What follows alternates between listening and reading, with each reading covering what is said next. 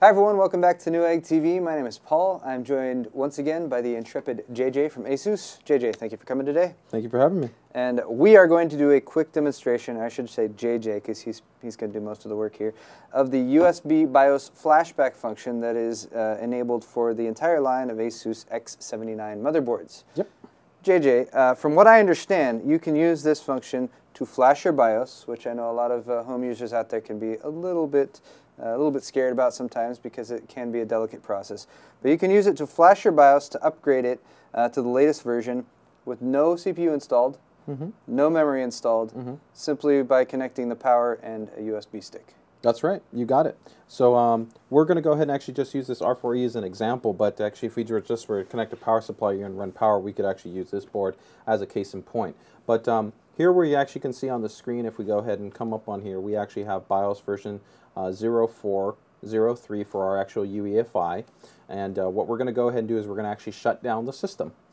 So even though we do have the CPU, the memory, the graphics card installed, none of that actually matters. If we were to remove those components from the system, as I noted, just literally having just the 24-pin power, the 8-pin CPU power connected, you would just need to connect your USB flash drive and press this button to go ahead and execute the flash process. Okay. So as you see here, I have my flash drive connected to the actual port.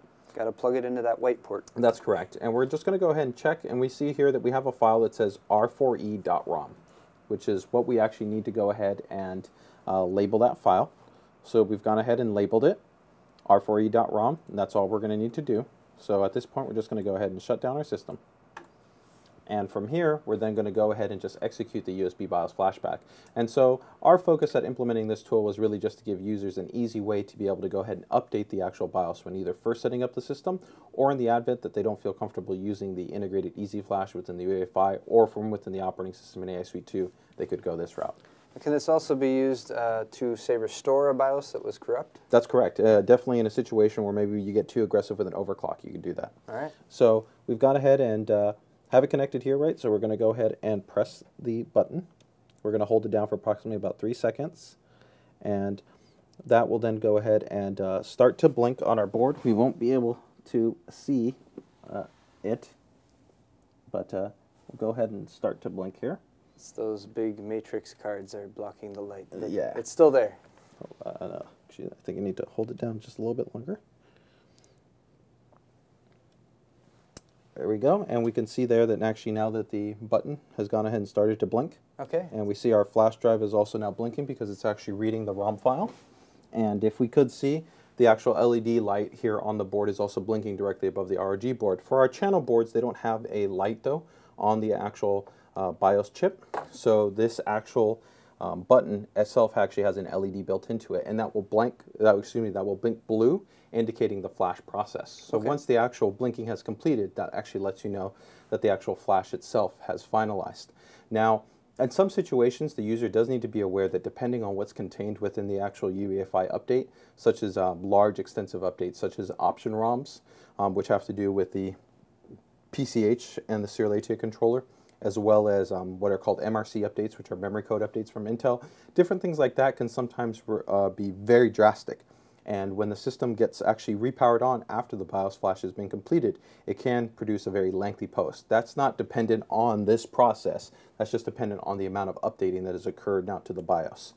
So just be aware that in some situations after that flash, it could still take the board maybe like a minute, minute and a half to actually finalize its post. So the user doesn't want to actually jump into any abnormalities thinking the system is not going to come back, just depending on the update. Some other updates could be much smaller though, and the system might repost back very quickly within the normal post cycle of maybe like 10 to 15 seconds. That longer post though would probably occur if you were updating the BIOS via any other method as well? That's correct, and because it's dependent actually on what's included within the actual BIOS update itself. Okay. And like I said, initially at the very beginning of launches, we try to make sure that updates like that aren't rolled out, but occasionally Intel might pass us very high priority updates like that to help extend performance, compatibility, different variables like that. So occasionally you might see those type of more extended cycles for the BIOS updating process. And it's important to make sure to not shut off the board during that process, because actually if you were to look at maybe like the debug code, take for instance on this ROG board, or also on this deluxe board, you'll actually see that this debug code is changing during that process, even though nothing is necessarily posting. and that's because it's going through different memory training updates, the update for the MRC, and different variables like that. Okay. So once that completes, then you'll see the board post normally. So we should be probably wrapping it up pretty closely here. Looks like it has stopped blinking. It has stopped blinking. So at this point, we're going to go ahead and say our flash has been completed. We were at, I think, a 0403. Yes. So we're going to go ahead and press our start button. And the system will now go ahead and attempt to post. As I said, this update that we have is actually a pretty big update, so it's going to go through a couple of little changes before it goes ahead and completes the actual post. But as you saw, I didn't actually have to enter into the BIOS, didn't have to go into Easy Flash, I didn't have to do any of that. And like I said, same thing as if we were first setting up the system, this was a nice time saver in that you wouldn't have to worry about maybe potentially having to re-access the socket, maybe potentially damage any pins inside the socket, adding memory or any of those other components. You could have just directly gone this route. Now, we can see here our debug LED has fixed at 70, which is actually a memory code initialization. So that's because this update included an MRC update from Intel, which is updating some of the parameters for how the CPU interacts with the DRAM, affecting some of the performance parameters as well as other variables. But now it's cycle gone through that, now we can see it's continuing forward because as part of that overall UEFI update, these things are now being updated and it's going to get ready to go ahead and complete its normal post through. But we see still essentially nothing still going on as far as the screen, but it doesn't mean that the actual flash itself wasn't successful. I imagine in a situation where you, for example, had an older motherboard and a newer CPU and you weren't sure if they were compatible, or if you know you needed a BIOS update to be compatible with the newer CPU release, this would be a great method for doing that without having to obtain an older CPU to get the board to post in order to go into the BIOS and actually do the change there. You got it 100% correct. You could definitely go ahead and stop that issue because it's like normally like a chicken and the egg issue, right? Where you can't do one without the other. Mm-hmm. So we can see here we've gone ahead and completed the BIOS flash and we're now at build 0056. So there you go. And that is how you do a BIOS update with the USB BIOS flashback tool from ASUS. It's available on all the X79 series boards. And we hope you've enjoyed this little tutorial. JJ, thanks again for stopping by and helping us out today. Thank you for having me as always. All right. If you enjoyed this video, please head over to our Newegg YouTube channel. Don't forget to subscribe for more tech videos. Also check out JJ on the ASUS ROG YouTube channel for more videos, as well as the ASUS ROG forums. I'm Paul with Newegg TV. Thanks for watching, and we'll see you all next time.